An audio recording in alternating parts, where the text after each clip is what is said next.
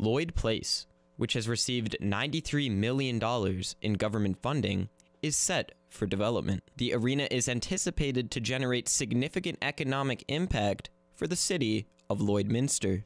I'm extremely excited. You know, this facility doesn't address all the recreational requirements as we've just talked about in the city, but certainly the Centennial Civic Center has given a great event place for this city for a long time, but it's not going to be long with us.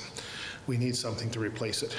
Although council ultimately decided to move forward with the project, some members of council wanted to keep the discussion going. Yes, it will have some floor covering. It will have be able to host other events, not just hockey and those things related to frozen ice.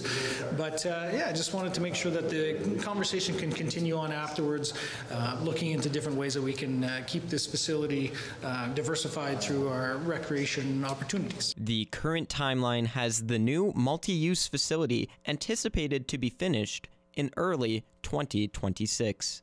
Callan Dunlop, Primetime, Local News.